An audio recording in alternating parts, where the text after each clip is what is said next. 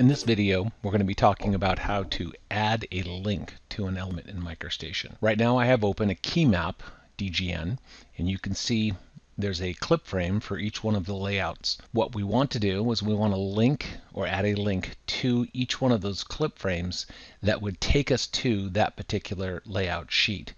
I'm going to zoom in the upper left corner, and you can see this clip frame already has a link associated to it, so I could show you what it looks like when it's attached.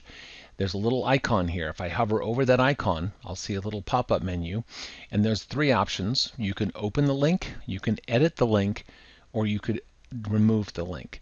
If I choose open link, what that'll do is that will close the file that I'm in right now and open that layout. I'm going to click on it now.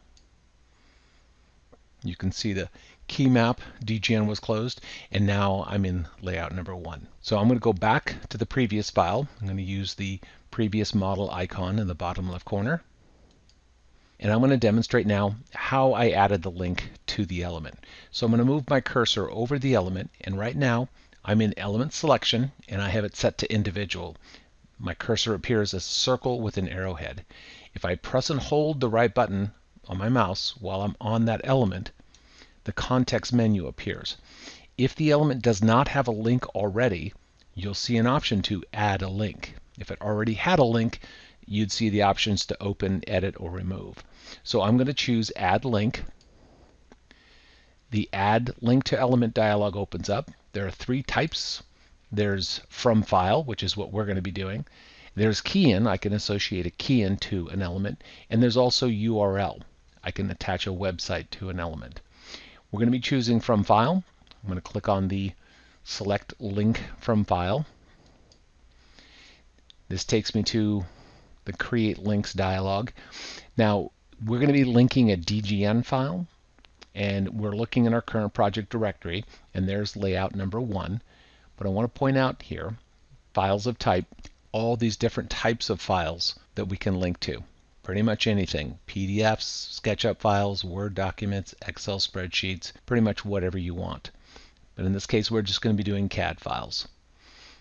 I'm going to select layout number 2. I'm going to click Open. The Link Target dialog appears. I'm going to expand here. You need to tell it the model that you want to attach. In this case, there's only one. It's the default. I'm going to select it. The OK button becomes enabled. I'll click OK. And because I right-clicked on the clip frame to attach it, when I click the OK button here, the link is assigned. And now if I hover over it, you can see I get the icon. I get the option to open, edit, or remove. I'm going to click Open Link. That will take me to layout number 2. I'm going to again use the Model Previous icon, return back to the key map. The icons that you see displayed that indicate whether there's a link there, these can be turned on or off from your View Attributes dialog. If I open the View Attributes dialog,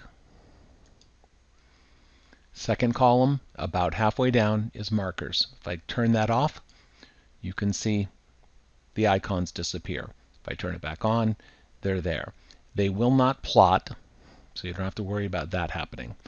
Now there's a little pick button to the right. If I click on that, there are different types of links, as you saw, key-ins, I can do URLs, things like that. So each one of them can be turned off individually. In this case, I only have models assigned. So that's how to add a link to an element.